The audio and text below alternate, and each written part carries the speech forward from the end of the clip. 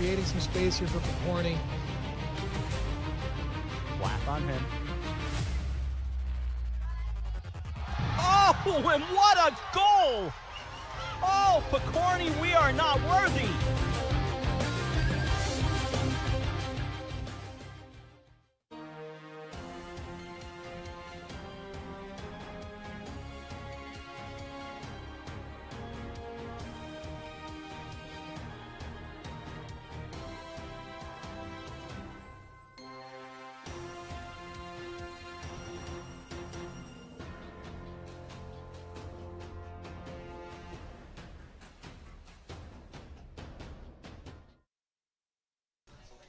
It's a windy Saturday afternoon at Darien High School today as the 2-2 Darien Blue Wave host the 3-0 Staples Wreckers. Hello everyone, I'm Owen Heffron, joined alongside Jack Book, a former lacrosse stud for the Blue Wave. And in store today, folks, a battle between two of the best teams in the FCIAC and honestly even the nation. Jack, tell us about these two teams and what each side should seek to do today to be successful in this game.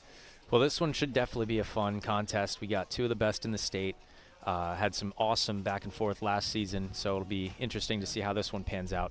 Keys to the game today are obviously going to be face-offs, controlling possession, time of possession, then I would say shot selection, making sure you're getting the right opportunity when you do have the ball.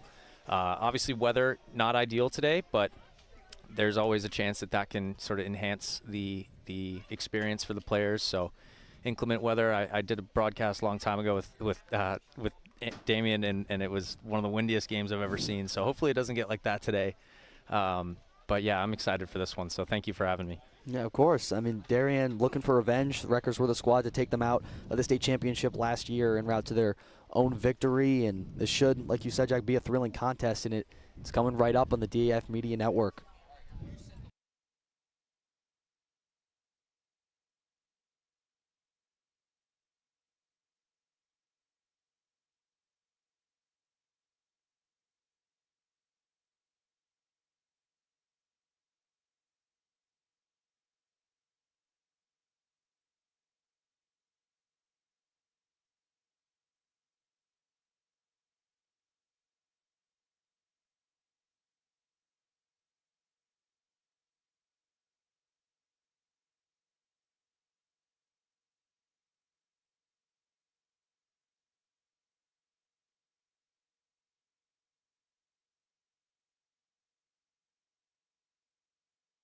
And now for the starting lineups. First up, the Wreckers, led by head coach Will Koshansky. Number 55, Charlie Clark. Number 1, Adam Udell. Number 5, Charlie Iannoni. Number 3, Ben Burmeister. Number 33, Justin Halkey. Number 91, Tristan Schaefer. Number 42, Sam Petrosino. Number 40, Ryan Skolnick. Number 10, Caleb Smith. And starting in goal, number 44, Josh Marcus.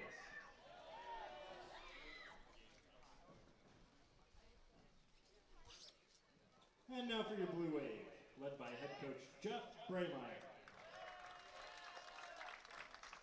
Number 4, Porter Barnett. Number 7, Ben Bilodeau. Number 12, Captain Briggs McGuckin. Number 18, Mark McNamara. Number 20, Captain William Bonner. Number 22, Captain Morgan Rupenstein. Number 35, Jake Hendrickson.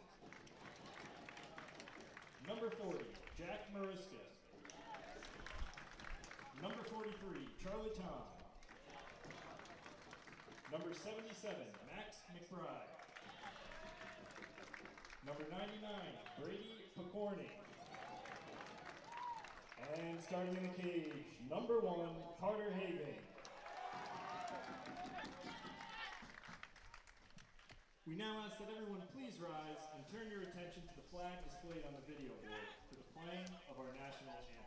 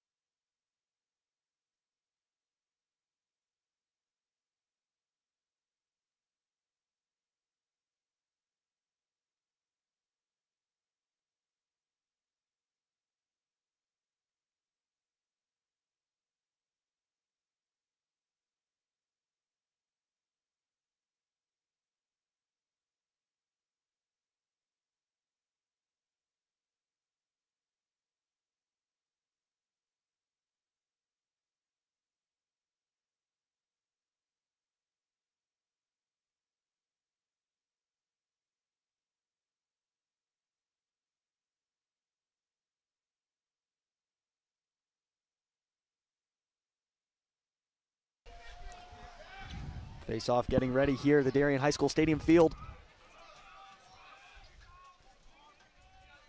And rain's already starting to play a factor here, so we had some sideways rain coming down during the national anthem. And we talked about it. Scrum for the ball here. Yeah, in the intro. That was Mariska versus, I believe it was Cisco Salado. Good ground ball there by Bonner. He's been having a great season. Really fun to watch. Bonner going to Tufts next fall for Lacrosse. Long pole defenseman. Tom has it now at about the 40. Solid clear there from Darien. Just getting the ball to that far side to a long pole, having that midi stay back. And we'll get our first look at a Darien possession. It's over to the captain, McGuckin, now. And one thing I've noticed about this Darien team on the offensive side of the ball is they have a lot of speed. So as the flag comes down there, getting up a little bit too high, illegal hands to the face or cross check to the head. Yeah, Picorni dancing with it now. Let's see if they can get an opportunity here with the flag down. Up the top to Bilodeau, the sophomore. Fighting to get top side. Got a little high on them again there. But overall, Staples seem to be settling in nicely on the defensive side. Picorni open look, he flings one, goes wide. And I think overall that's a good take. You like that matchup. I mean, bit of a far shot, but as we've seen from Brady Picorni, he's the type of guy who can make those electric plays.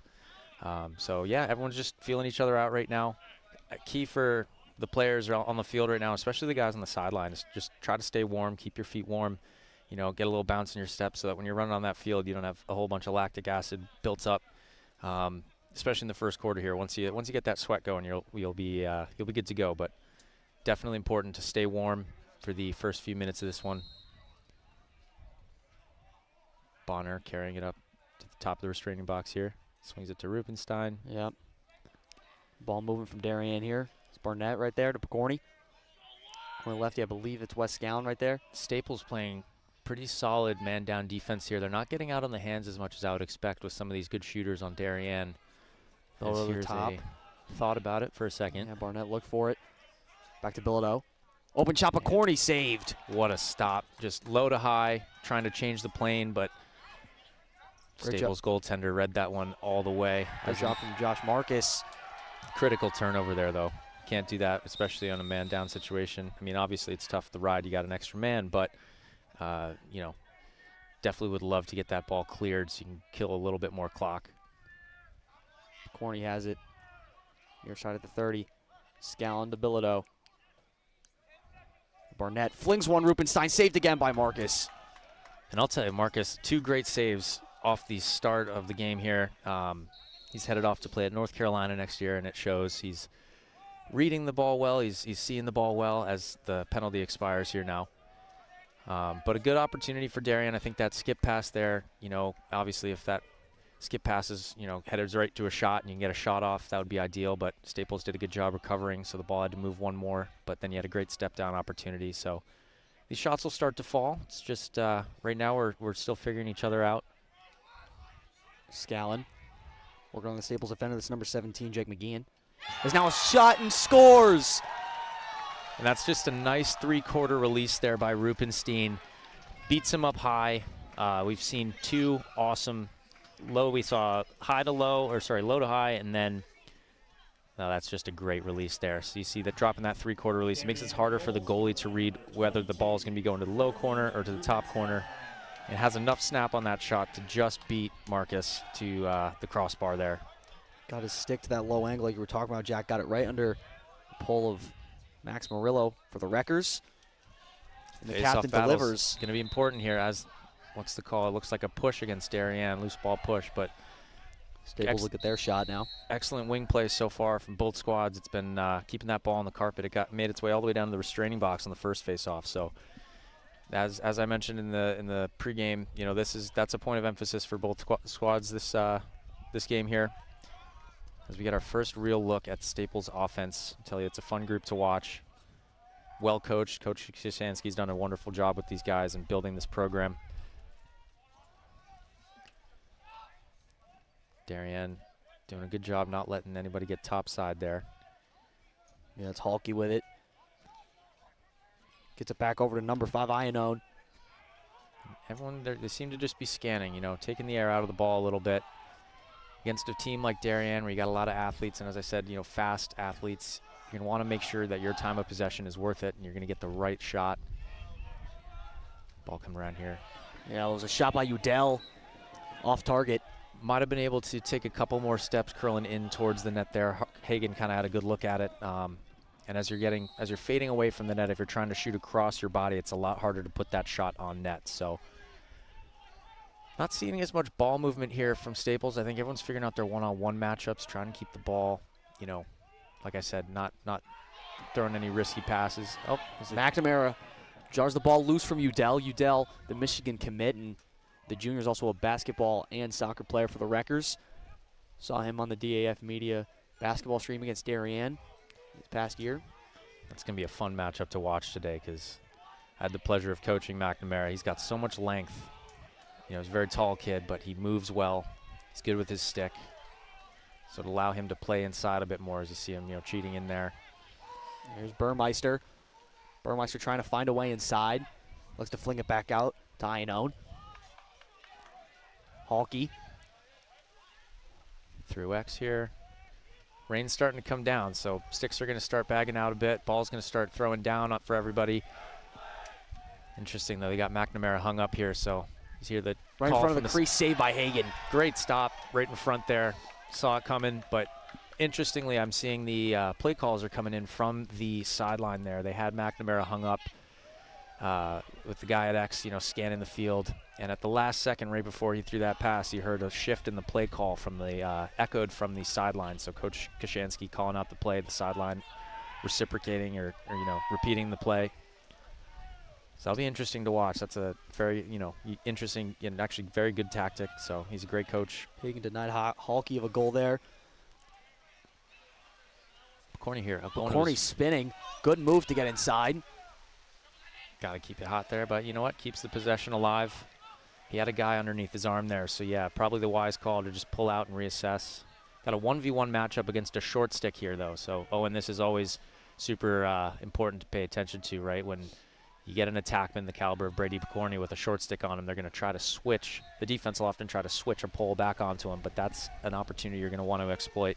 And Tristan Schaefer looked like he won that battle, as Picorni did get to some open space, to be fair, but shot that one wide.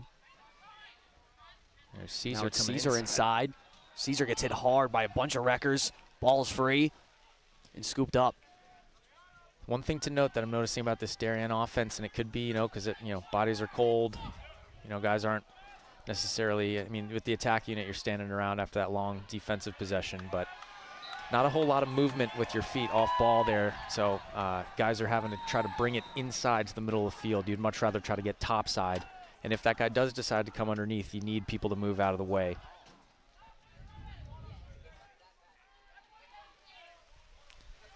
Looks like we got that first midfield unit back out for Darien here. Yeah, the starter's going to be a crucial part of this Blue Wave offense. Is now it's really coming down. Darien high. Porter Barnett behind the goal. Barnett finds some space. Barnett flings it across to McCorney. McCorney tried it behind the back. Wow, and that's an around the world there. So not only is it behind the back, but it's on his opposite shoulder. So think of going all the way around his body. That's crafty idea there. Good idea from Barnett. You know, he's trying to create offense. You know, want to be careful not to force the ball in certain situations. You know, as I mentioned before, time of possession and quality shots are going to be important. So I think collectively both teams here need to just stay warm, like I said, and get through to the second quarter here, because once that second quarter hits, everyone's blood will be pumping. It's Halke with it now. As we see Bonner switching onto what looks like Burmeister there. Yep, Burmeister burying that pole on the crease, leaving their short sticks up top. But we're going to have an ISO here from Iannone on McNamara. Yeah, it's Udell on McNamara. Tries to set the Udell pick. go to the outside, flings it across, Burmeister. And that's eaten up pretty well by the Darien defense. Good job by Bonner there on the recovery. Also great job on that pick there, getting through, communicating, and then McNamara taking that, you know, what's the shortest distance between 2 points? It's a straight line, right? So he found a point to cut off. I think it was Iannone who was attempting to dodge across the top there. Now a bounce shot. Avery Mueller, super fast. We'll get another look on the replay. He was able to sneak around. That was number 55, Elliot Lancaster. And that's, you know, great. I like the take, but that's a tough angle shot, especially if your release point's coming from super high up like that. Your elbows are kind of down low. You almost want to snap that 3/4 and bury it to the near side pipe on the low, you know, near side low corner. Another one from Halke that didn't find the back of the net. And interesting, I'm seeing a lot of bounce shots coming from the Staples side here. I don't know if that's coach saying, hey, the turf's going to be soaking wet, the ball's not going to bounce the same, or if that's just the tendency for a lot of these guys. But I'm curious, you know, Hagen seems to be seeing the ball pretty well right now. Hard to pick it up in the rain, but Hagen's doing a great job going to Loyola for a reason next fall. Burmeister. See the stick starting to bag out there. That's a pass was a little bit low, so everyone's going to have to adjust. If you're on the sideline right now, you're taking that into consideration. Udell. McNamara is there.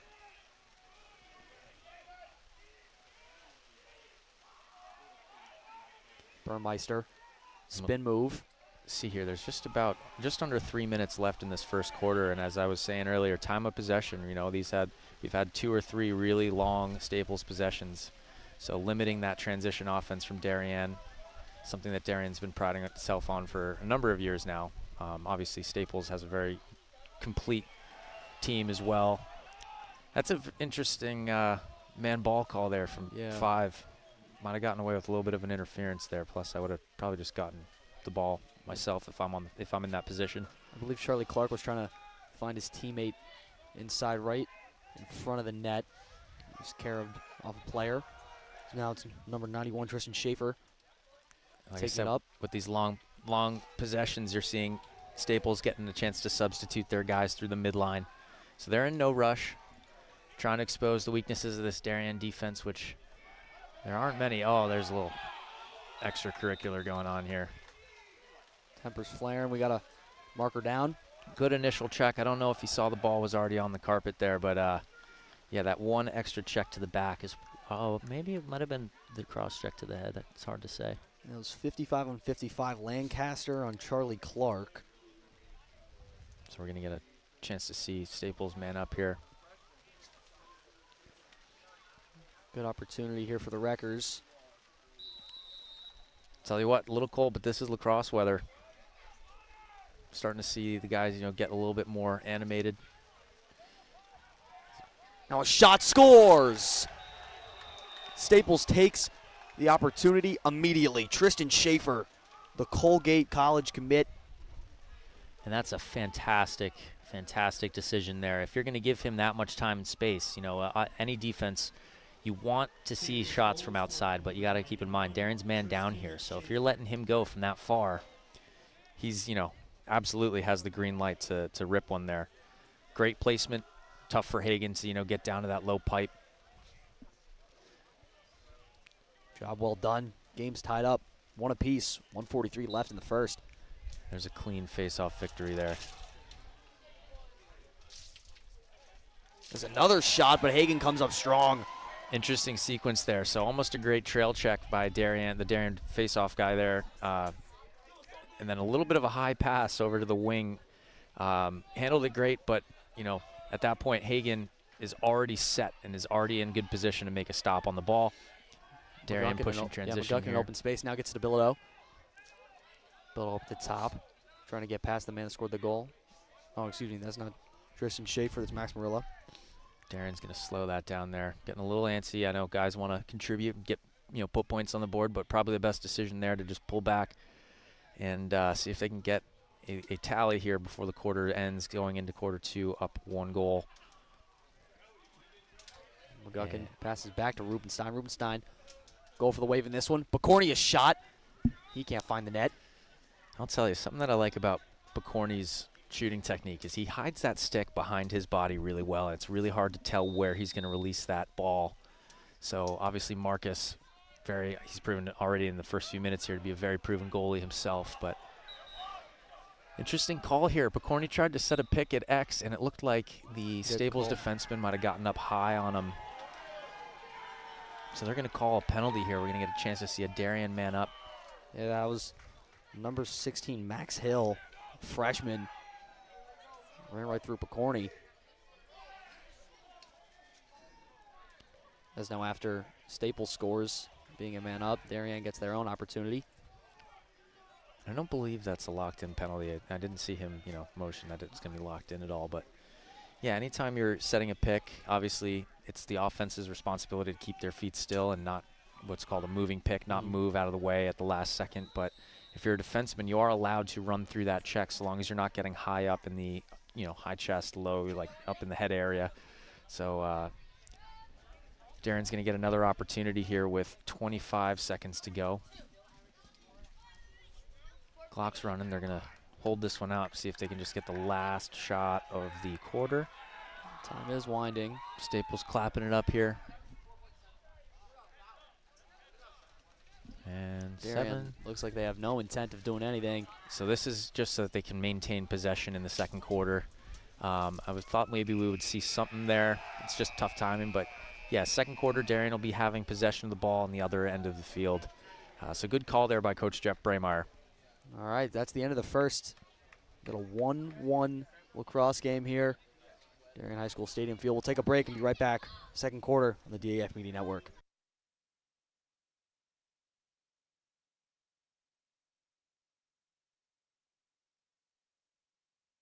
Are you enjoying this broadcast? If you like what you see on the DAF Media Network, please help support us with a donation. DAF Media is committed to education and broadcast excellence. Your support allows us to keep bringing you high-quality community programming while giving our student volunteer broadcasters hands-on STEM experiential learning of all parts of computer networking and video production. Your donations help pay for equipment, insurance, transportation, and our award-winning advisor, and make these broadcasts possible. To donate, you can scan the Venmo QR code shown here or visit our website at dafmedia.org/donate. The link to donate is also in the description of this YouTube video. For those of you who prefer a more traditional approach, checks can be made payable to DAF Media and mailed to the address shown here. Any donation of $1,000 or more will be recognized as sponsors of our broadcasts for 1 year. Feel free to pause the broadcast to write this down. Thanks for watching and supporting DAF Media. Second quarter beginning now. And as I said before, Darien will maintain possession here since they held the ball with the man advantage as the quarter ended. Doesn't apply to halftime. I think it only applies to the first and third quarters, as we're going to get a chance to see that Darien man up. A lot of anticipation here after waiting, I think it was about almost 20 seconds to end that first quarter. A step down from Corny at the McGuckin. top. McGuckin scores. Wow, and what a well-timed, McGuckin there does a really nice job arcing into the pass, so he's able to get a lot of velocity on this and release it very quickly. I'm surprised Staples seemed really packed in. I see 1, 2, 3, 4, 5 Staples players, and that slide there from the stringers just a little bit late, that short stick stringer that's in the middle of the defense there. Great job by McGuckin recognizing that that's a scoring opportunity. As a midfielder, that's you dream of having opportunities like that. So Darien able to capitalize early here in the second quarter. Got it past Marcus. And the Bowdoin commit. The football captain puts Darien up 1. And interesting, they opted to go with the pole on the faceoff there. So you see they're trying to limit the amount of clean faceoffs won by this Staples squad. So already changing it up. Faceoffs obviously have become an integral part of the game, whether it's high school, college, the professional ranks. There's been a lot of talk about whether or not the faceoff rules are going to change, but it's interesting to see Darien throwing a couple different things out there. As we see McNamara getting ISO'd really far up top here. Climbing the ladder is It's Udell. Udell, trying to work on the Penn State commit. Udell all the way, goes down. Hagen drops the pole. That's Great stop. overall a good take. I think shot placement, maybe you want to get that a little bit more. It's either the near side or far side pipe. It was kind of shot right at Hagen's feet there, as here's an opportunity. Darien on a run. McBride at his feet. Couldn't grab it, the sophomore there. And they're going to say it was tipped. I didn't I didn't see I was any kind of looking tip the other myself. direction. but that's going to maintain. That's going to remain Darien ball here. Great opportunity in transition, but like I said, with these long possessions by Staples, it's going to be super crucial for Darien to maintain possession when they have these opportunities. You can't just throw the ball away. I did think that was a decent look. Looks like he was pretty wide open on the far side there. McGuckin out of Picorni. Picorni hasn't found Pater yet. Trying to get that top side as he's going to ISO now. He has that short stick, so I'm wondering Staples might honestly be leaving the short stick on Picorni to try to make him take shots from way outside there. And you see 42 then sliding early. It gives Staples the opportunity to limit the amount of skip passes that Picorni can throw to either backside or right on the doorstep. So good call by Coach K. There's Picorni now, and McGuckin scores yet again. Back-to-back goals. Briggs McGuckin. And that's how you stick it right there, I'll tell you. Starting to see both sides here. Both sides are starting to come alive. Obviously, it's been a while since we've seen a longer Staples possession, but Darien able to capitalize early here in the second quarter. Sort of reading the back of the head here. You can see McGuckin sees his defenseman's heads turned and makes that move, cuts towards, I believe it was Picorni who threw who had the assist there. But then, one foot sort of jump shot, sticks it to the top corner. It's tough for the goalie to read because you don't know if he's coming high to high or if he's going to drop that down low. Either way, that's when you change the plane of your shot like that, it's a very hard shot to save, especially that close. Yeah, it went top shelf on him. And Mariska went early on the face-off. So it's Staples' possession. Burmeister. I got to give a shout out to Ricky Schulman on the Darien sideline, getting hyped up there. Had the pleasure of coaching with Ricky. He's got an awesome relationship with everybody that he's coached. The kids all love him, so definitely saw Darien's sideline getting fired up on that last goal from McGuckin. Darien not ranked on the National Lacrosse rankings for week 5 as Hawkey bounces one. Udell picks it up. Get a whistle. Saw the helmet come off there. So it's twice now. So you're seeing these guys, once they're shooting, Darien's staying on their hip and continuing to drive, which you got to be careful. I wouldn't say they're necessarily a violation, push from behind, anything like that. They're just maintaining contact. But we've seen 2 Staples kids hit the turf here in the last 2 possessions. So Darien playing pretty physical. Obviously Staples a very physical team as well. It's 21 here at the top. Will Fleming. As Rupenstein picks him up. Trying to work on him there. Nice to see some two-way midfielders here from the Blue Wave. Guys being able to play both sides of the ball. Udell tries to get around the long stick of McNamara. Now a shot down low. That one goes in. Great low-to-low finish there. Just absolutely buries it. Ben Burmeister. Staples guys doing the the Barbarian celebration there. I love to see that. But yeah, that's just good vision from Udell. Every time he's come around that crease there, I'm seeing, even if he has a step, he's got his head up. So if you're a young attackman watching this game right now, one thing to pay attention to, your ex-attackman who's sort of your quarterback of your offense, watch how Udell maintains keeping his head up and scanning the field. He's able to find that backside look and sort of dictate, quarterback the offense from that X position. So great job by both Udell and Burmeister on that awesome low-to-low finish.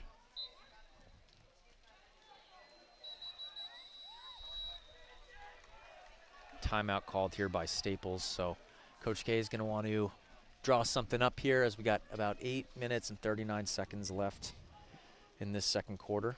Yeah, Staples looking to keep their undefeated record alive, and Darien, like we mentioned, trying to get back at Staples for kicking them out of the state championship last year. Last time Darien beat Staples was in 2022 when they won 15-10, and Darien went on to win the FCIAC that year.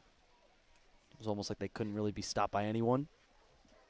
Yeah, Staples, like I said earlier, Coach Kashansky, I have a ton of respect for what he's been able to build with this Staples program. I have a bunch of good friends from back when I played, Mike Reale, Ross Goldberg, Josh Willis. That Staples program, they've always been right on the doorstep, and it's cool to see them getting their turn at, being the #1 team in the state. Darien, obviously, storied program. They have a ton of awesome state championship moments, FCIAC championship moments, and I know that they've definitely circled this game on their calendar given the results from last year. So I've been looking forward to this game for a while. It's definitely turning out to be the sort of slugfest that I was hoping it would. The soundtrack's been awesome today, by the way. We had some Run DMC before. Keeping the juice up.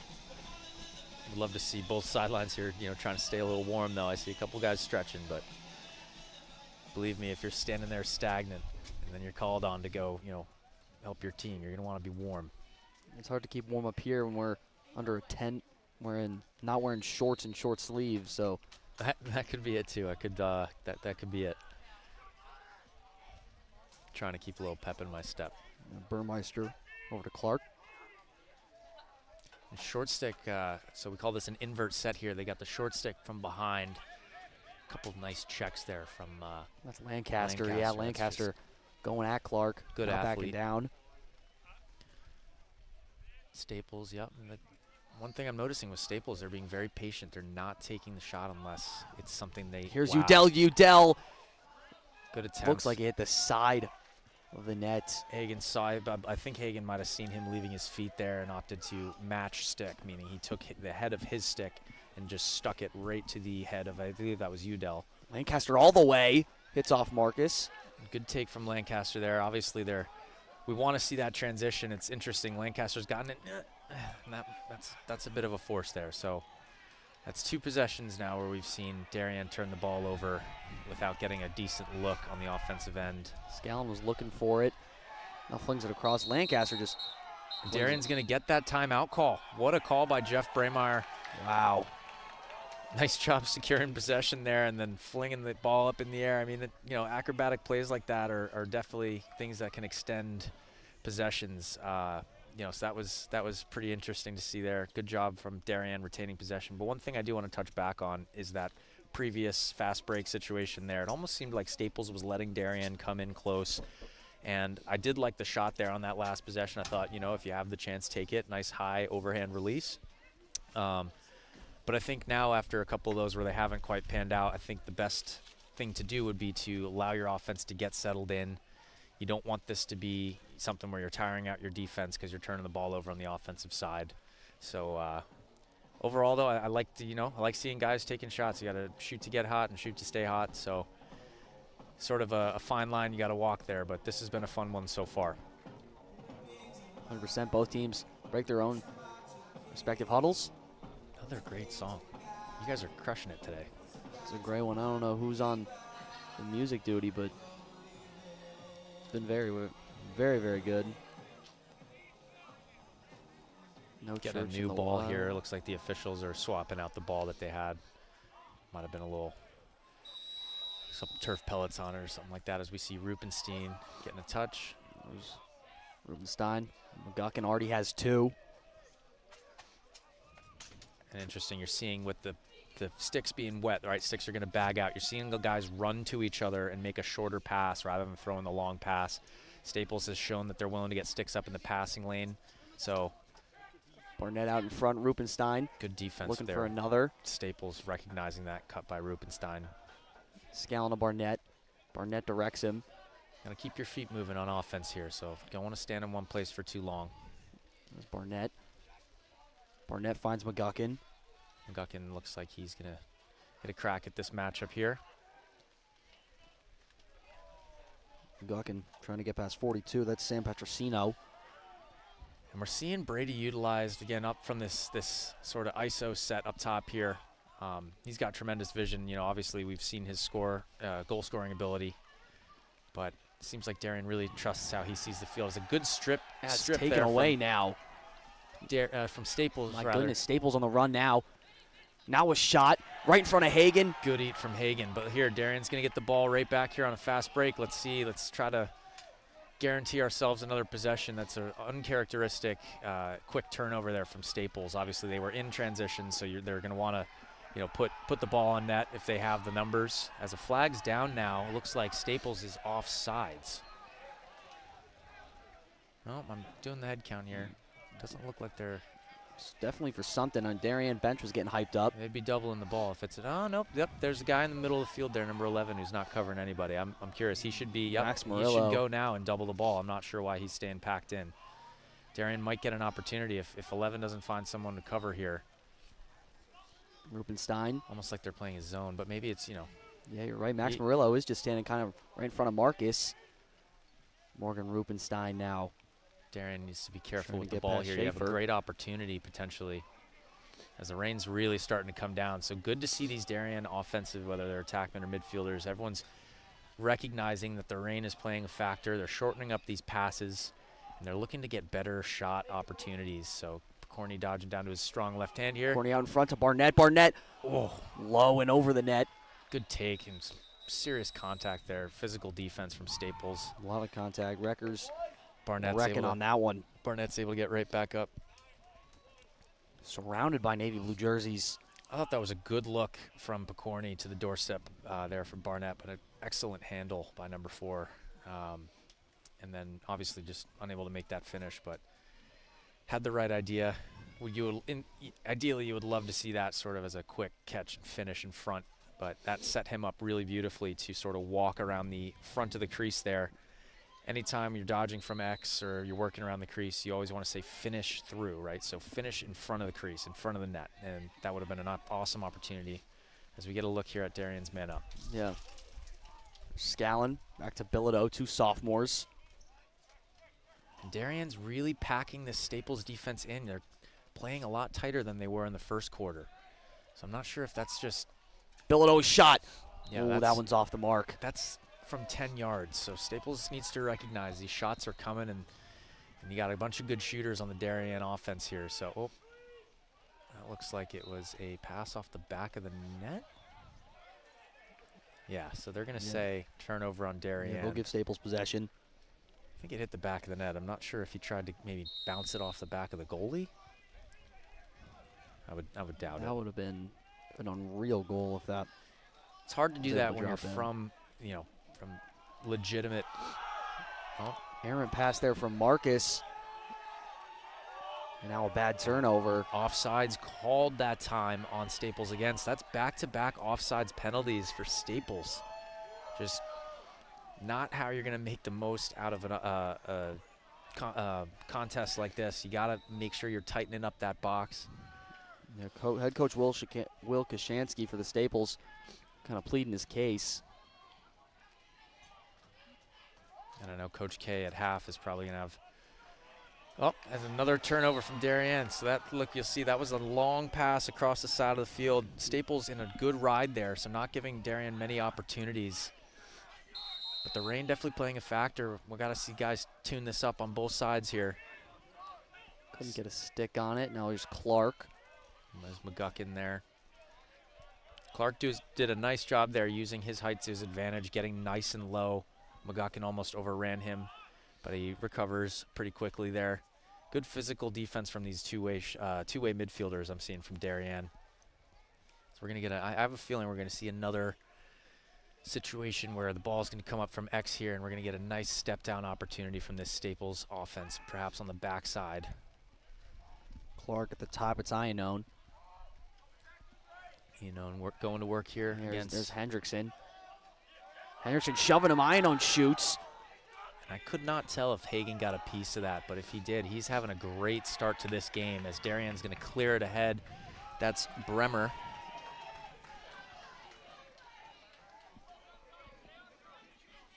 Actually, the number wore off. Hold on. Sorry, that's Liam Donald. Nope.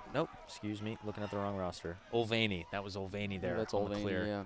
Excuse me. Oh, good Lancaster shot. Snatched up, but a marker down. These rosters, we had rosters in front of us, but the rain has washed all the ink away, so we can no longer see who's who.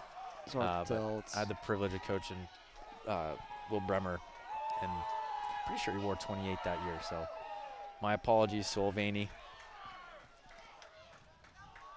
We're going to grab new rosters in about 2 minutes, 45 seconds when halftime hits, so hopefully won't be many more mistakes.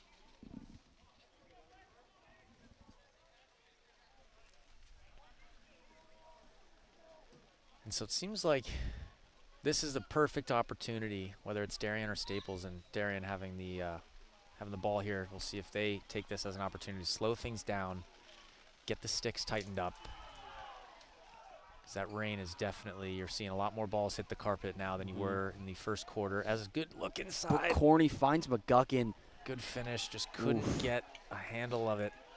A lot of people discredit Corny's passing ability because they know how dangerous What of a scorer he is. Outlet pass there from number 77 on Staples. That Murillo. fadeaway, Murillo there with that fadeaway pass to a streaking midfielder running up the sideline there. He found his older brother, Max. Let's see, 1, 2, 3. Staples is matched up. Darien matched up, so trying to run a little, misdirection here. It looks like Staples is trying to create opportunities off the fast break with different substitution tactics. So they're subbing not only by bringing a guy across the field in the midfield line, but also through the box. So I'm going to try to keep an eye on that and work out exactly what may have gone on, or what may have gone wrong, rather, with those previous 2 offside calls. Behind the net is 55, Charlie Clark. Rupenstein, relentless pressure. Now it's back up to the top, Burmeister. Under a minute 30 left to play. Staples down 1. And it looks like Darien's opting to cover Clark with a short stick.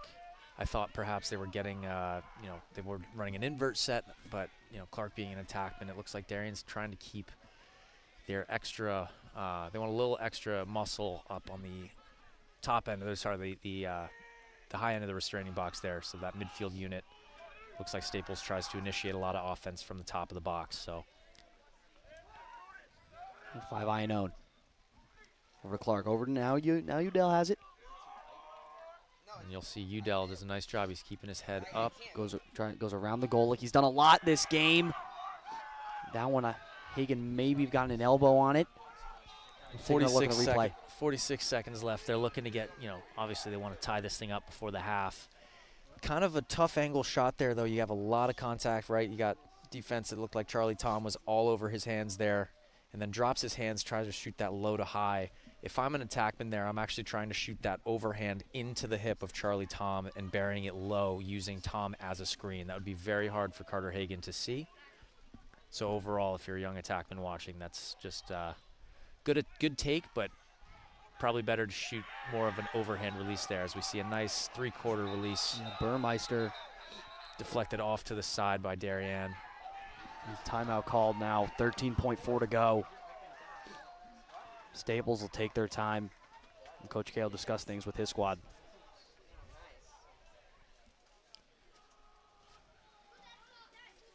Low scoring affair so far. It's definitely going to be different from teams that Darien has faced the last 2 games. On April 7th against Manhasset, 20-4, Darien won, and then 2 days later against Fairfield Ludlow, Darien won 18-4. Definitely not finding as much net as they did in those 2 games. It's definitely going to be a harder contest like the ones they faced in the first 2 games of the year when they dropped 0-2 against Fairfield Prep and then Brunswick. But Darien, being 2-2, has outscored their opponents 51-28. And yeah, starting the season off 0-2, obviously it's not ideal. It's not where Darien would like to be. But if you're a team looking to make a run into the postseason, you'd almost rather the adversity hit you early on in the season.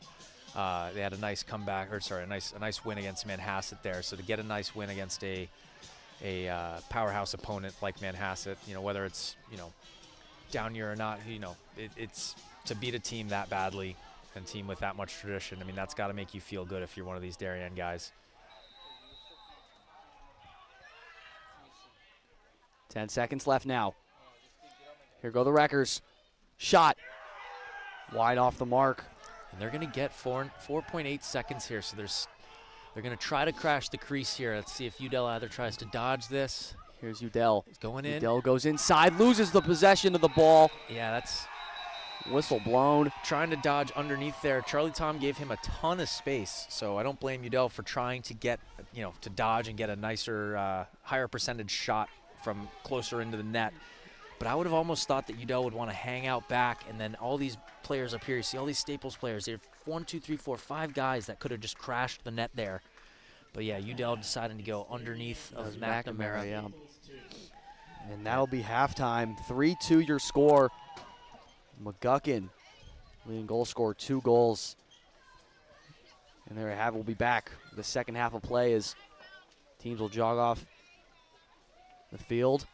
And it will stay on, actually, but second half coming right up on the DAF Media Network after this short break.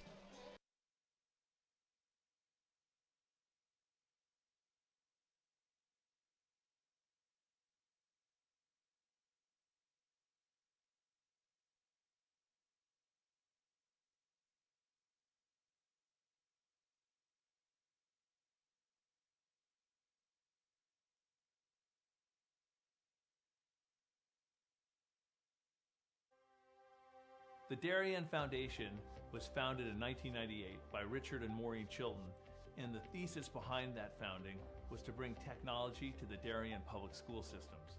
And that launched us, and that got us going, and through technology and capital project initiatives, we've now funded over $5.5 million over the last 24 years to build a better Darien.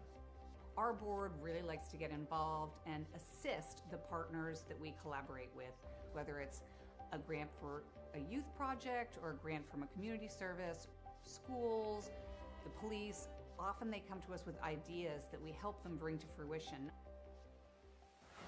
The Darien Foundation recently awarded the Darien Police Department 2 grants. One was for laser shot and the other for Faro technology. Laser shot technology is based on decision making. It may come down to using their firearm, but in reality, we would like them to talk the situation down where you use less lethal force, and this program allows us to do that. Police, drop the gun! Faro technology gives us a 360-degree view, catching all the points we need to catch in our accident scene. It also takes a lot less time. This allows us to open up roads, get traffic flowing a lot quicker than we ever used to be able to. We can also map the inside of buildings. We can use it at outdoor crime scenes, indoor crime scenes. It's really used for a plethora of investigations. It's a tool that most other departments may not have their hands on just yet, and thanks to the Darien Foundation, we have that technology. At Home in Darien is a nonprofit organization that helps senior citizens to remain living independently in their home and in the community. We provide important services to help them do so, such as transportation. Thanks to the Darien Foundation, we have this amazing new van, and we are so excited about it and what it'll do for the community. From all standpoints, this is going to be a real improvement in the services we provide, both in terms of safety and comfort. The Darien Foundation is important to the community in the scope that they reach out to answer needs. Post 53 is the town's ambulance service. We respond to over 1,600 emergency calls a year. We're a vital service that has been here for 51 years. The technology upgrades provided by the Darien Foundation has been a game changer for us. It's allowed us to improve our training. It has helped us hone our skills. You don't know how important an ambulance is until you actually need it. Thanks to our partnership with the Darien Foundation, who's provided all this technology and several grants throughout the years, we're able to continue to be prepared, to be well-trained and well-staffed, to respond 24 hours a day, 7 days a week, whenever you need it. The Darien Foundation is really excited to be able to launch a new program for the Darien schools, which will benefit students K through 12 in all 7 schools. This is the new robotics program, which will be an extracurricular opportunity for students to build robots, compete against other leagues, and collaborate together. Our robotics program is going to benefit students in so many ways. In regular classes, students are always looking for the right answer, that there's only one way to answer something. Robotics is completely different. In robotics, you learn that there are multiple solutions to every problem. You learn that you have these obstacles that you have to overcome. You have to really be a creative problem solver. And most importantly, you need to persevere. Early on in the process, the Darien Foundation reached out to administration and the offer to provide funding for a project, and it just dovetailed beautifully to the goals of the strategic plan. I look forward to continue to work closely with the Darien Foundation, both on this project and other projects down the line. We welcome ideas for possible grants. We'd like to do grants that promote and strengthen our community. Sometimes it's from an organization, sometimes it's from our emergency service partners, or it's from the Darien Public Schools. One of our most popular grants, which was the Playground by the Sound, came to us from 4 Darien moms who said, let's get together and figure out how to build this. Thanks to the generosity of our board members and officers, every dollar you give to the Darien Foundation goes directly to the grants that we're supporting. I invite all of you to help us move our community further and support the Darien Foundation.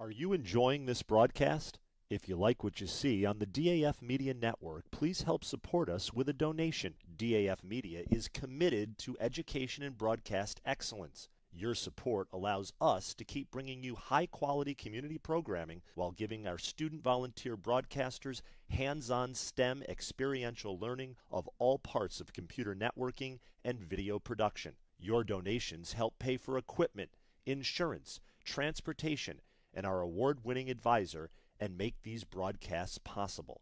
To donate, you can scan the Venmo QR code shown here or visit our website at dafmedia.org/donate. The link to donate is also in the description of this YouTube video. For those of you who prefer a more traditional approach, checks can be made payable to DAF Media and mailed to the address shown here. Any donation of $1,000 or more will be recognized as sponsors of our broadcasts for 1 year. Feel free to pause the broadcast to write this down. Thanks for watching and supporting DAF Media.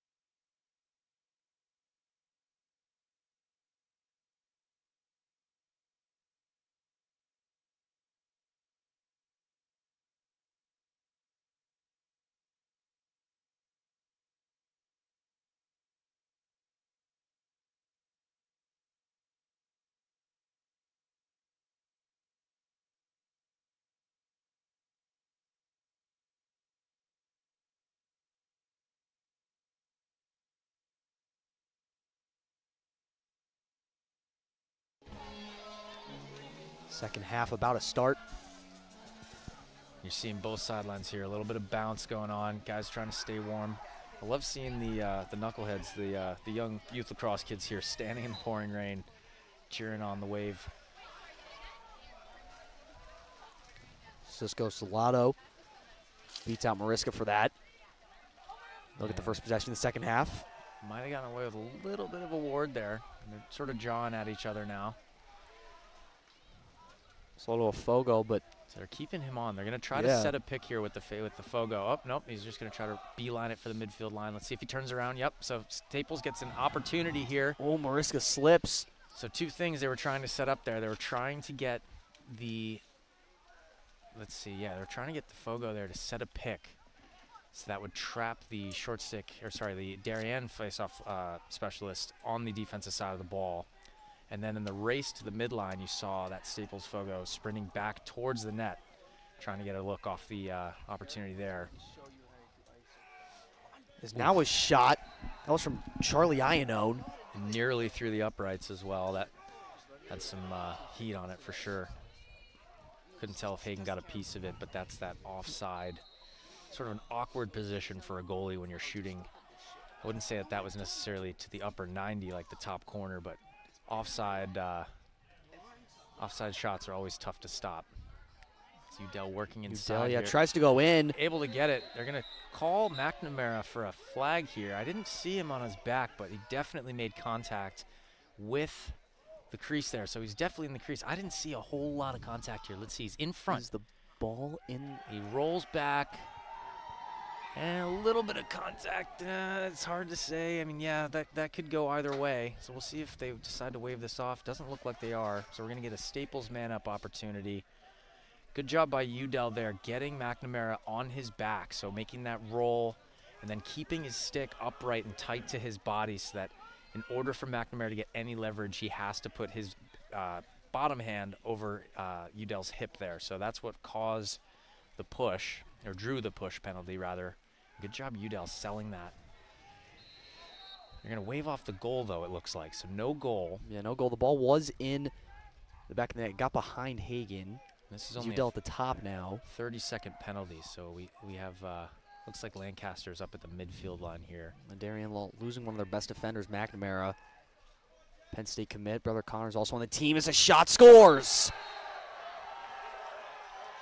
And number 91, Tristan Schaefer, second of the game. Hagen got a piece of that, but that's just from in tight like that. That's, you got to think from a goalie's perspective, that's only a 10-yard shot, maybe more, maybe 13 yards. So Darien playing a little packed in there. You got to make sure you're getting out on their heads. As I see the Staples sideline getting pumped up here. Stephen O'Leary dove at Tristan Schaefer the last second, tripped him up. And that'll get any sideline going too, right? So any contact games, you know, maybe not so chippy or anything like that. Like, it's not like guys are, you know, throwing some shoulders, but to be denied that goal and then given the man-up opportunity to capitalize on it will juice up any sideline. Salato, no, that wasn't Salato, excuse me. The number 66, Jay Anastasi. Fogo wins that one against Mariska. Substitution here. McGuckin checks in. It's another two-way midfielder for Darien. Feeling the temperature drop a little bit. Maybe the wind is just picking up, but not still raining pretty consistently. I wouldn't call it wouldn't say it's freezing cold out, but it's the combination of the wind, the rain. Got to make sure you're staying warm. It looks like both sidelines have some energy, so that's good sign. As we see Bonner picks up. Yeah, Burmeister here. Bonner getting his stick out in front. Gets it over to Schaefer, the man who just scored. I love the way Bonner plays, I got to say. And Chuck Tom jars the stick loose. Got lucky not to get called with a procedure there. The ball stayed in the stick in midair, so that could have been called as an illegal procedure on Staples. But what a great D-twig there from by Darien as they look to push transition. Here's Lancaster. They're going to keep running. Lancaster They're going to let him in. Look, again, this is the third time now. They're just going to let Lancaster get in tight. Here he goes, out in front.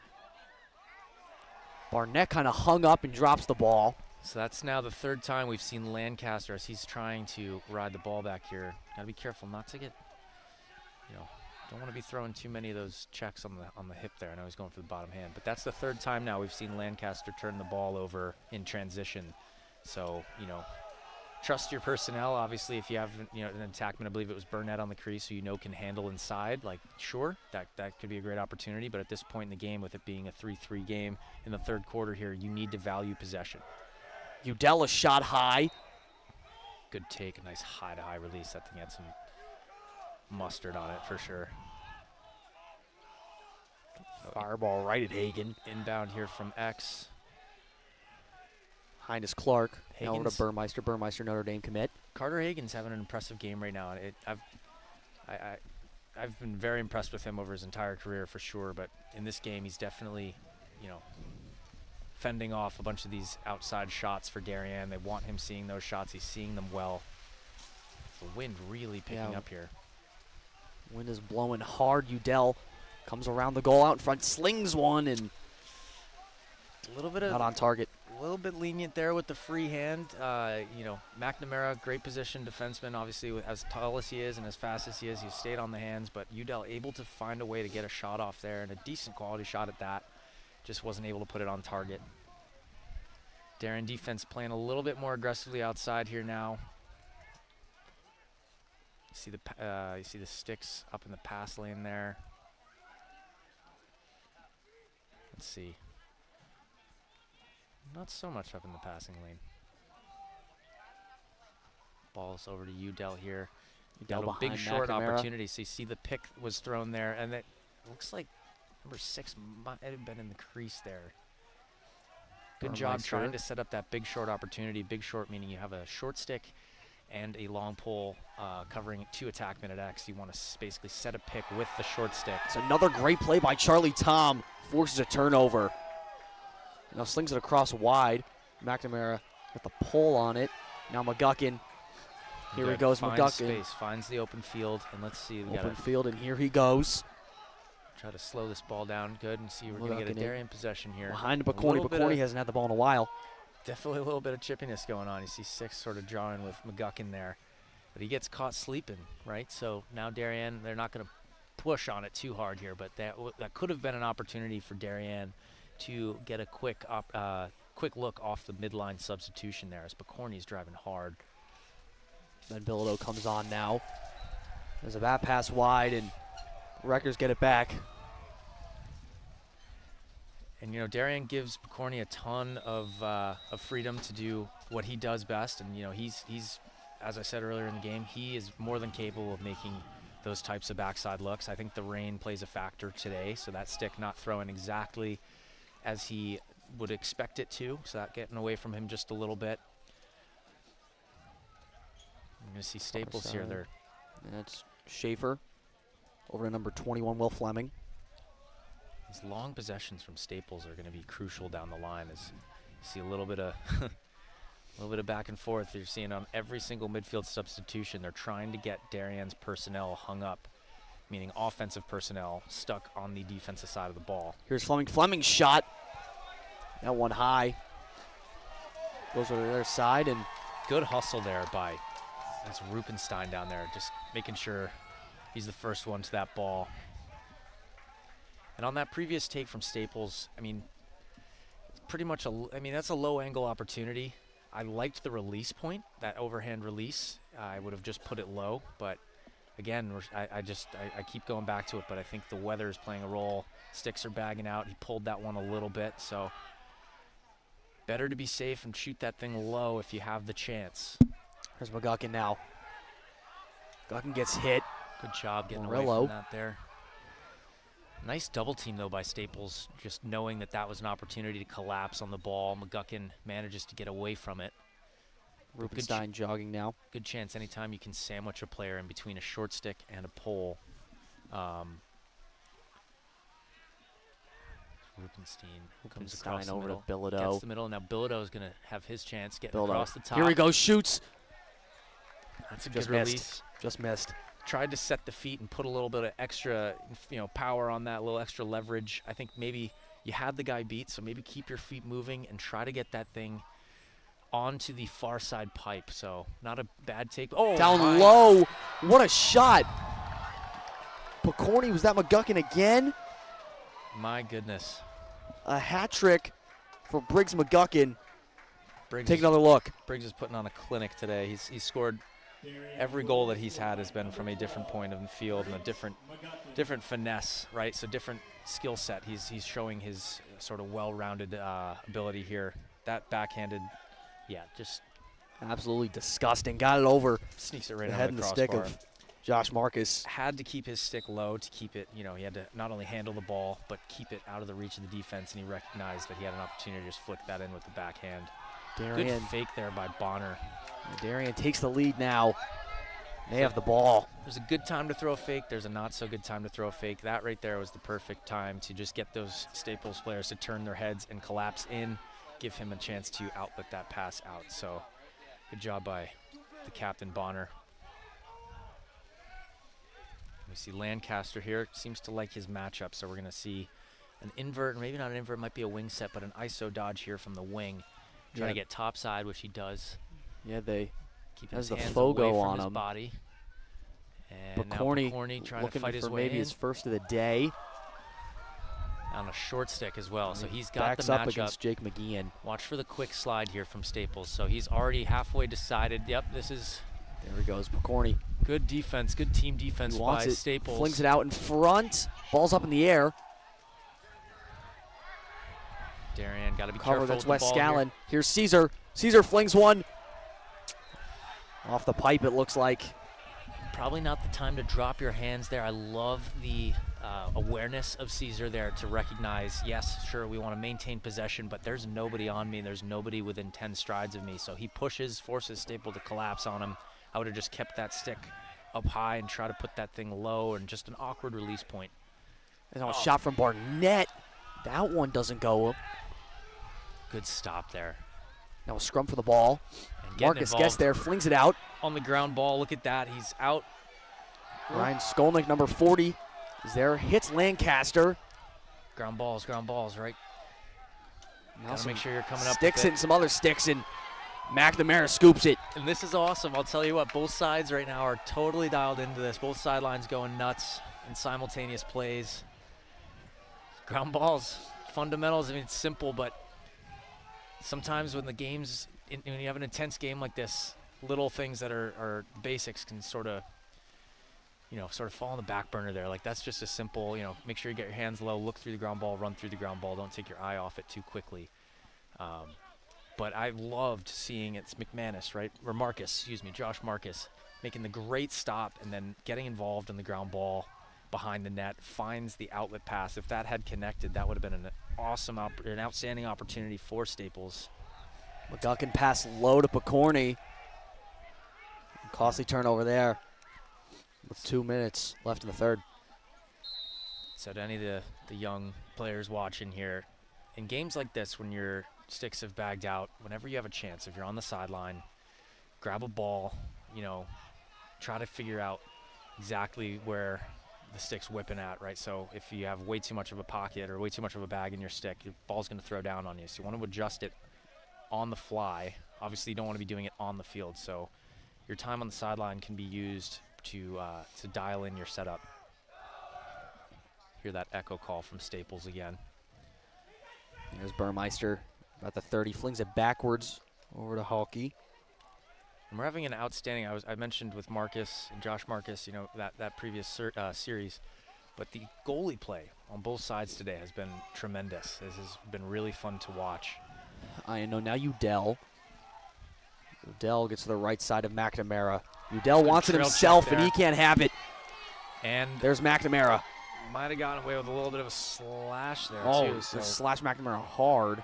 Careful not to retaliate if you're Staples. I mean, obviously, yeah, not ideal. You don't want to be getting stripped like that in the middle of the field. But, the last thing you want to do is get a penalty. So I think they got a little lucky. Udell there tried to throw a wrap check and wound up catching McNamara on the hip. He's a big guy, though. He's tough. Hockey player, too. Some toughest people out there. Here's Picorni.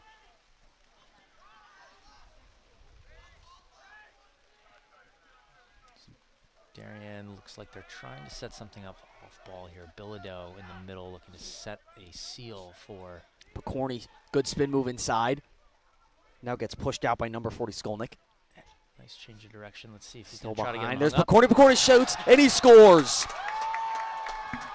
And he's just, Brady Picorni is so good at feeling where that, wow, mosh pit from Darien looking stellar right now. He's so good at finding that point. If we see on the replay here, he knows he's coming to GLE, sees the hands coming down. He's going to go overhand, almost like a twister motion with that left hand to sneak it right over the stick of Marcus. That's just a, you know, there are a few attackmen in the country, I think, who have the physical skill set that Picorni has developed over his career. So an excellent opportunity for Darien to go back up by 2. And Picorni playing this game of lacrosse since a young age. It runs his family That's is a huge hit. I was about to say, you can't be doing that. Absolutely And massive hit. Getting a little undisciplined here. Jay Anastasi, I believe, on Jack Mariska. Gotta be careful not to give Darien more opportunities if you're Staples. And that's the time on the third. Darien hyped up. Played a They're great up game 2. so far. If you're starting to throw, you know, elbows or anything like that, you know, you're. Wow. We'll see what Coach K, he'll settle his guys down, and we'll get ourselves a nice 4th quarter. But, you know, emotions starting to play a role here. Picorni, obviously Staples had shut him out up until that last goal. Darien sideline erupting. But yeah, no, this is FCIAC lacrosse in 2024. Everyone can beat anyone on any given day. You know, both of these teams are well coached. Tons of athletes, whether that's on the defensive side, offensive side, the goalies, right?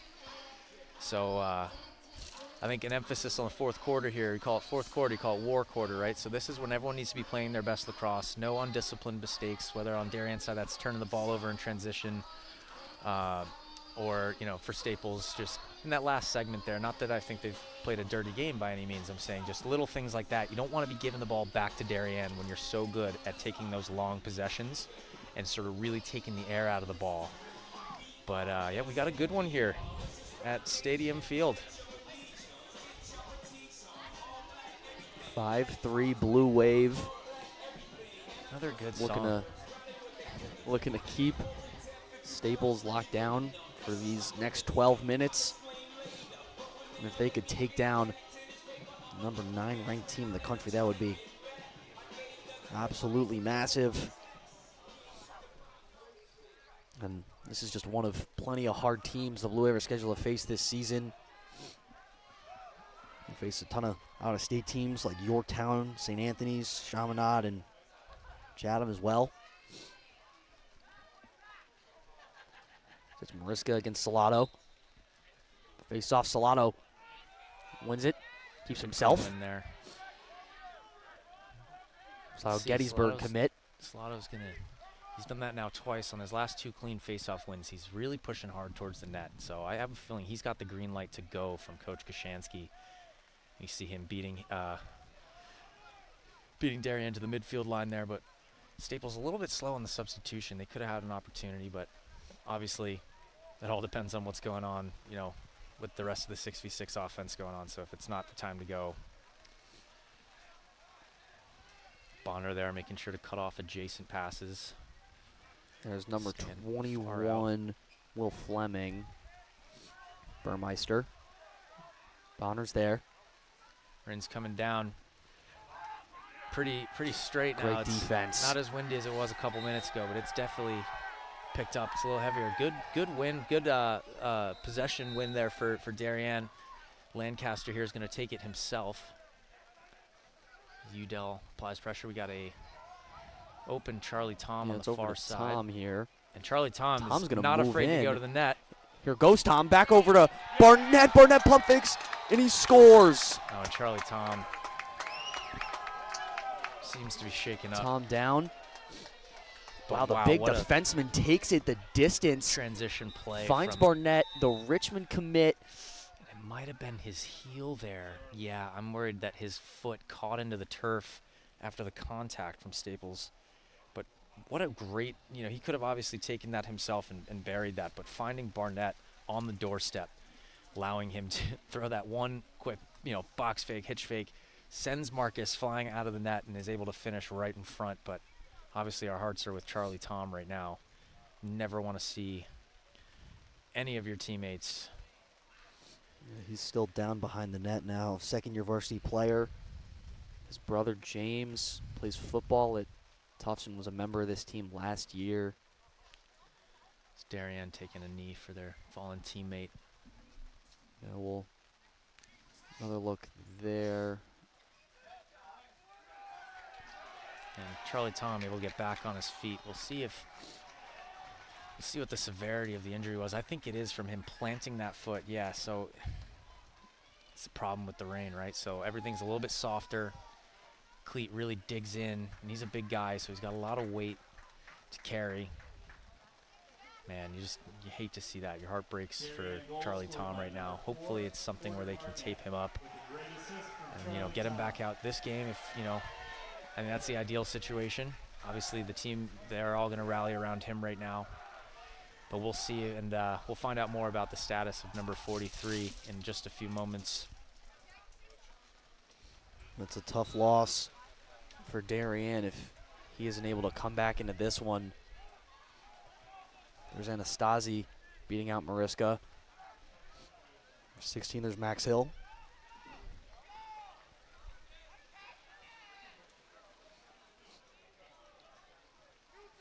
Number 17, Connor Lane, will come in. Football wide receiver as well for Charlie Tom. Halkey, near side. Past Olvaney. Olvaney gives him a shove. Now behind the net. Charlie Tom getting worked on by the training staff here on the bench. Yeah, it looks like it's that right heel ankle area. Burmeister, Iannone. Staples here, you can see them just being very deliberate with their possession, as they have been for most of the game here. A couple possessions where they might have turned the ball over quicker than they would have liked to have. Definitely looking to sort of eat away at some clock as they work to get this game back to a 1 goal, obviously to tie it up, but to get it back to at least 1 goal with having a couple minutes to work. Halkey now a shot, Schaefer. It's high. Schaefer already has 2, was looking for number 3. Decent look there, just couldn't put it on net. Trying to do maybe a little too much with it. Yeah, went way high. Had the top part open. Yeah, too so much though. Anytime you're dropping your hands, especially when it's raining like this, that ball's just gonna sail on you. You're gonna hook it over the net. You have a higher probability if you're shooting overhand, right? That thing's gonna go into the ground and then bounce into the net rather than just flying, 2 feet over the crossbar. Here's Udell. Udell with a nice little hesitator move there. There he goes. There's Clark. Not hesitator, but rocker step. Clark working on the short stick. McGuckin. It's Burmeister now at the top. Bonner's there. Burmeister gets a quick shove from McGuckin. McGuckin playing both sides of the field this game. And they haven't taken the cleat off of Charlie Tom's ankle, so they're really sort of looking at it and being careful. I don't know if we're going to see him return to the game at this point. I'm not a trainer though, so I don't know exactly what they're working on down there. There's a cross. Now it's Schaefer. Schaefer a shot. It's stuffed out in front. Good idea trying to get that twister shot over the stick of Carter Hagan, but Hagan saw it all the way. Tough angle to be doing that at. I know he's trying to make the most of it, but with how this Staples offense has succeeded with time of possession and whatnot, I would think that the better shot would be to wait and let your offense sort of reset, especially now that Tom is not out there.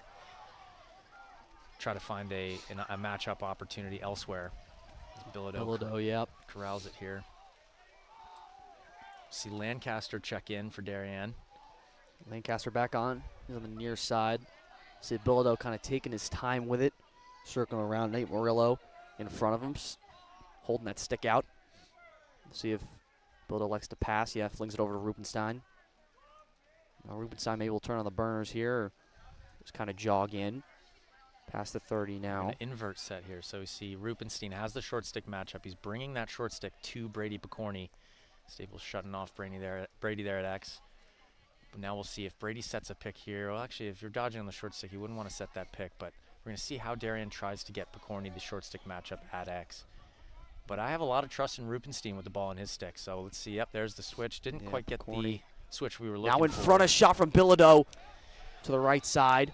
And just awkward positioning there for Rupenstein on that chase there.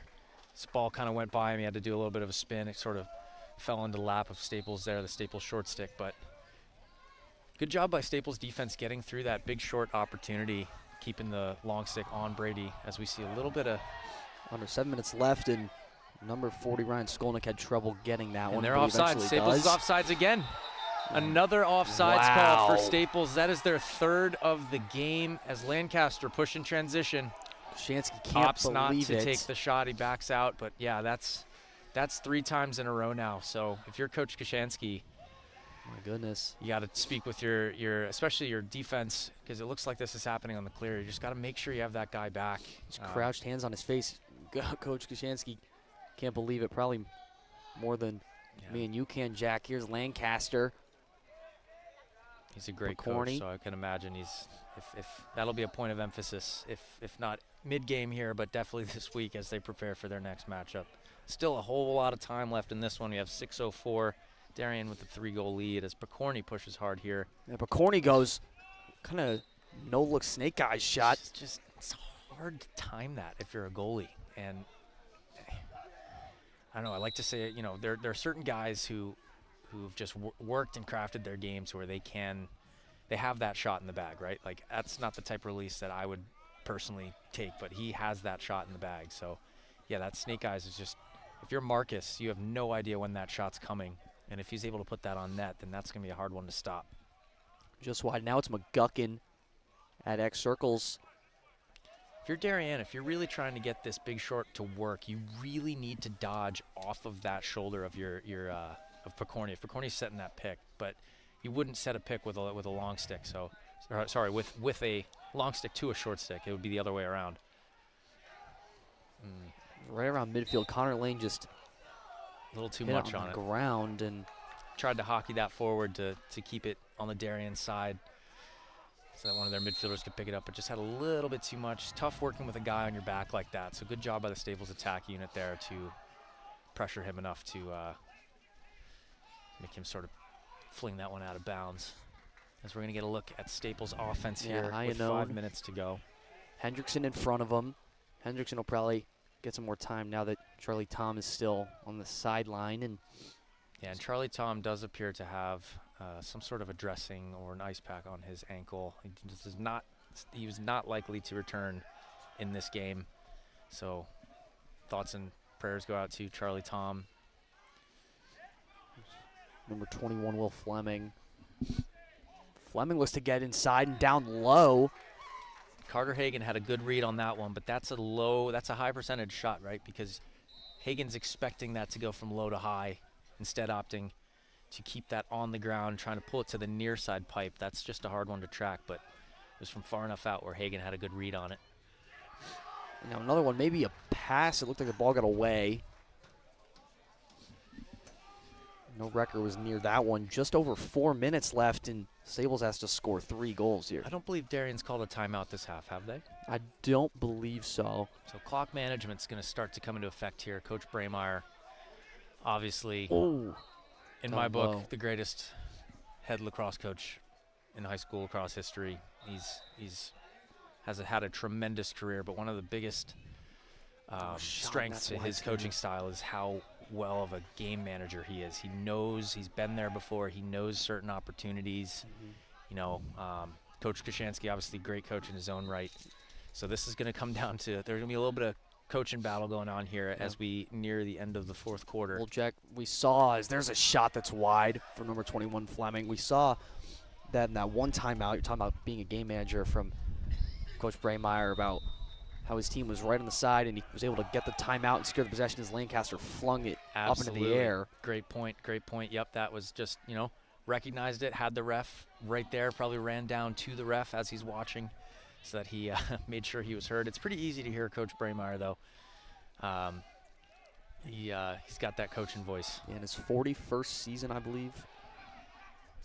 There's one across now, open shot, and what a missed opportunity for the Wreckers. My goodness. Just a bit of a defensive breakdown there. I thought that pass was going to get knocked down from the angle I was at, so it must have just slipped through, but that's a wide open opportunity. Schaefer around off Hagan. Hagan falls down, running for it. They're going to keep it with Staples here. Good effort from Hagan. Staples needs to start pushing here. They need to go and try to put a few on the board, down by 3. Ball's on the turf. Darien. There it goes. Great scoop by Darien. What defense? I believe that's Olvani with it now. Turning on the burners.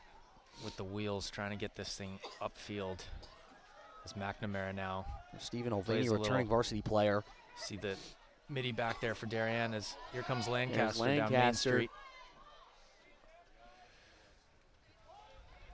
Thinks better of it. Rolls it to McGuckin. Yep. Good play there. Sticks are all pretty wet. He knows there's nobody in McGuckin's vicinity. Opts to roll it over to him. McGuckin now Rupenstein near side. Bilodeau is going to come on. We've seen a lot of action from the captains with Rupenstein, McGuckin.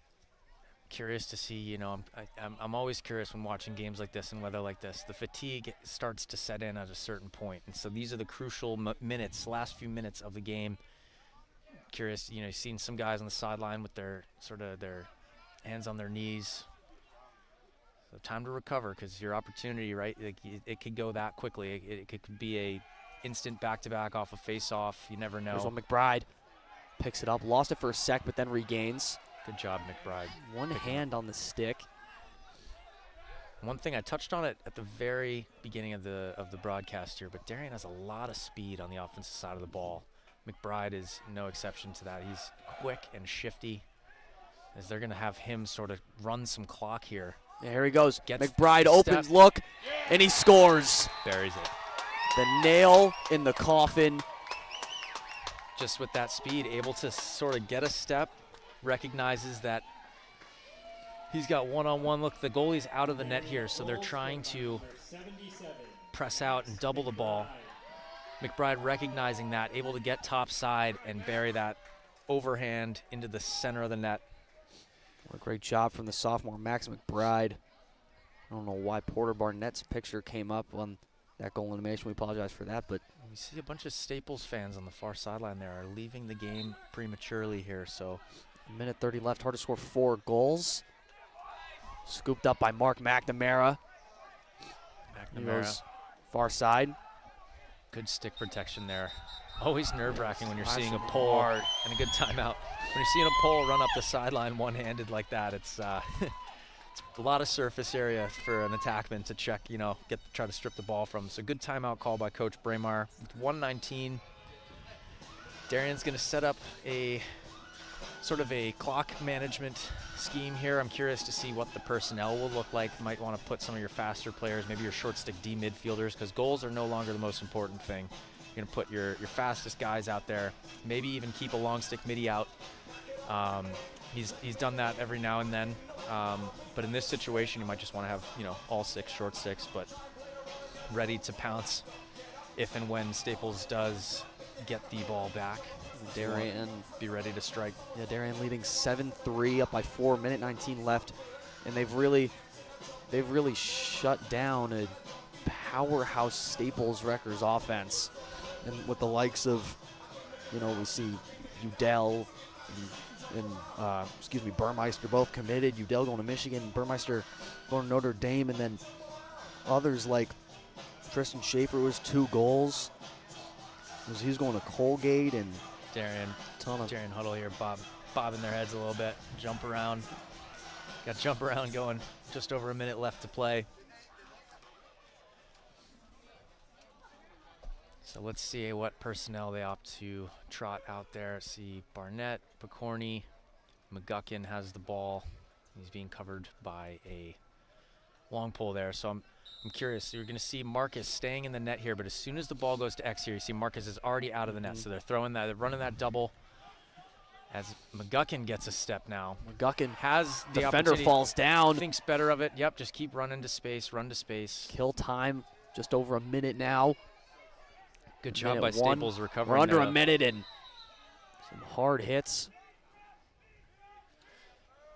That's just good defense there, physical defense from Staples. Good job by McGuckin. I thought he might have had a chance to, you know, take one in, but you're up by 4 here. It's really not necessary. Good decision for him to just keep running to the alley. As another shot. Burmeister shot low, bounces. Couldn't tell if not Hayden on got target. a piece of that or not.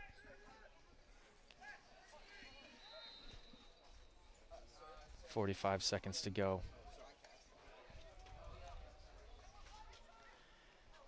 And I'm sure this won't be the last we'll see of these two teams this year in terms of... Udell fires one, he scores. Great shot. So that's earlier in the game. I remember mentioning he had dropped his hands and tried to bring one high. That time he opts to shoot that into the hip, as I was saying before.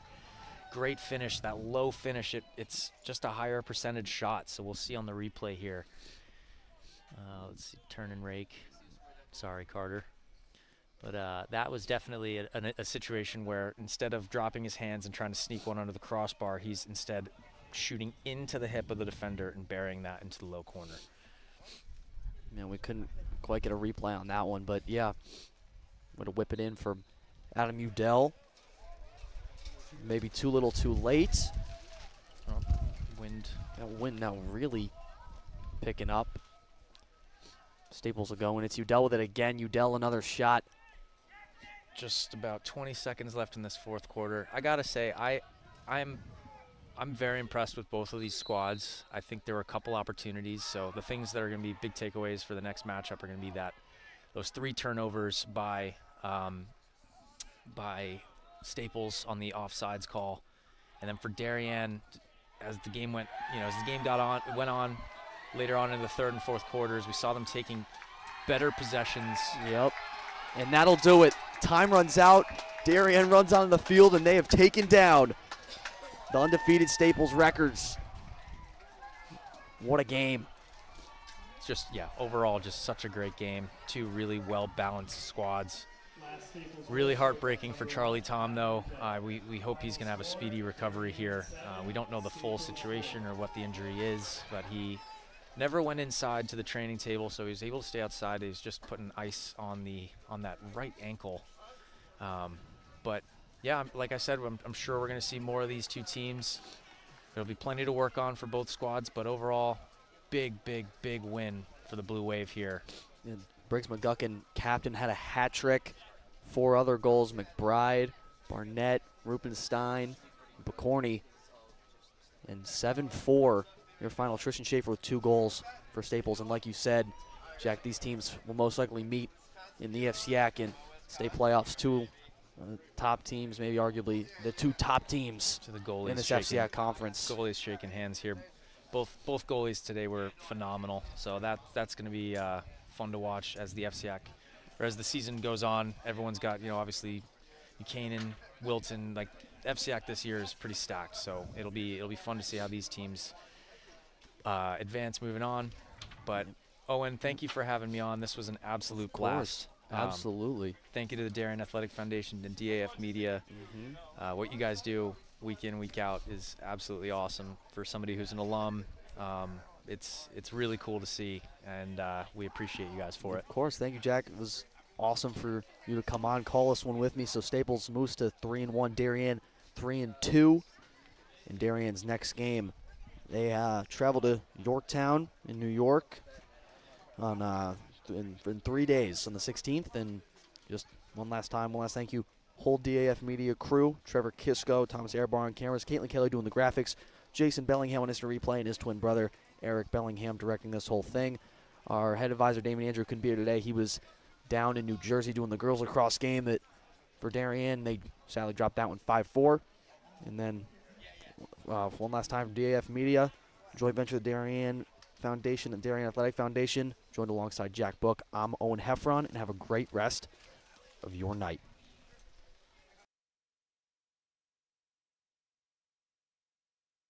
Are you enjoying this broadcast? If you like what you see on the DAF Media Network, please help support us with a donation. DAF Media is committed to education and broadcast excellence. Your support allows us to keep bringing you high-quality community programming while giving our student volunteer broadcasters hands-on STEM experiential learning of all parts of computer networking and video production. Your donations help pay for equipment, insurance, transportation, and our award-winning advisor, and make these broadcasts possible. To donate, You can scan the Venmo QR code shown here or visit our website at dafmedia.org/donate. The link to donate is also in the description of this YouTube video. For those of you who prefer a more traditional approach, checks can be made payable to DAF Media and mailed to the address shown here. Any donation of $1,000 or more will be recognized as sponsors of our broadcasts for 1 year. Feel free to pause the broadcast to write this down. Thanks for watching and supporting DAF Media.